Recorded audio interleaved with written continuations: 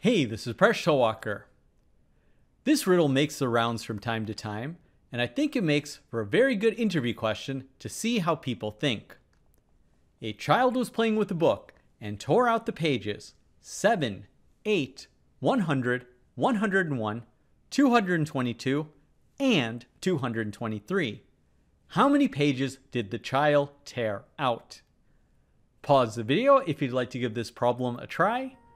And when you're ready, keep watching to learn how to solve this problem.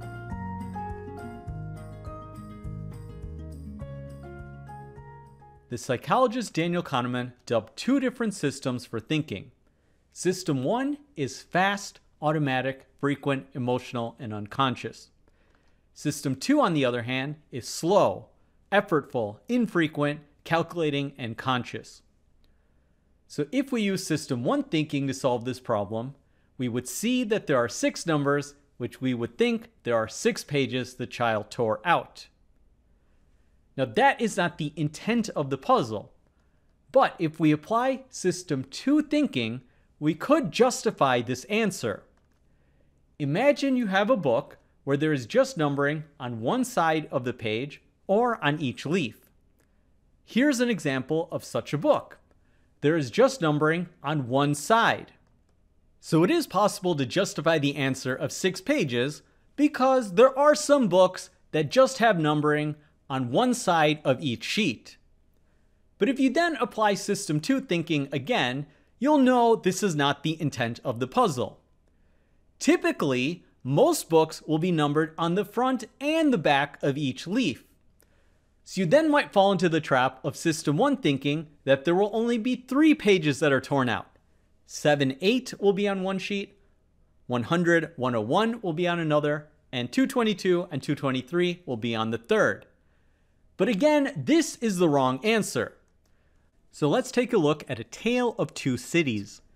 In this type of book, which is a standard numbering in many books, we have odd numbers on the right-hand side and even numbers on the left-hand side. So now let's solve the problem. So 7 will be on the right-hand side and 8 will be on the back. 7 and 8 will be on one sheet. Then we have 100 on the left, 101 on the right. There will be on 2 different sheets.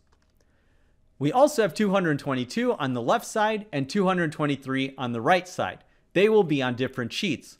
So in total, we have 5 sheets that are torn out of the book. And that's the intended answer to the puzzle. But now, let's apply System 2 thinking one more time. There are books where the odd numbers are on the left-hand side. Take a look at the Book of Kells, for example, where we have even numbers on the right-hand side and odd numbers on the left-hand side.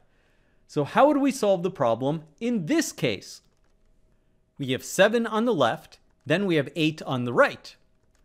We would have 100 on the right side, and on its back side will be 101. We would also have 222 on the right side, and on the back side will be 223. So this will be a total of 4 sheets torn out of the book. So let's summarize. If we have odd numbers on the right-hand side, which is a standard way to number many books, there will be 5 pages torn out.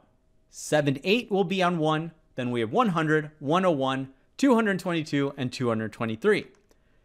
If we flip it so that odd numbers are on the left side, there will only be 4 pages torn out. 7, 8, then 100 and 101, and 222 and 223. Finally, if we just have one number per leaf, there will be 6 pages, each page having just one number.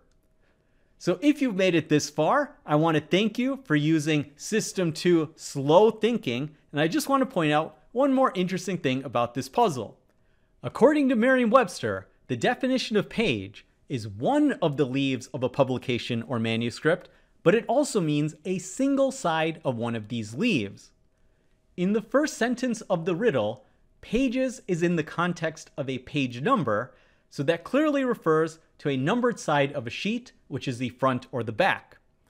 In the second sentence, the same word pages appears, But we intuitively know this refers to each sheet, a front and a back, because the child is tearing a page out of the book. So this is actually a great credit to System 1 intuitive and fast thinking that nobody who reads this puzzle for the first time would be confused that the same word pages means one thing in the first sentence and another thing in the second sentence. So this puzzle tests our thinking on many levels. Thanks for making us one of the best communities on YouTube. See you next episode of Mind Your Decisions, where we solve the world's problems, one video at a time.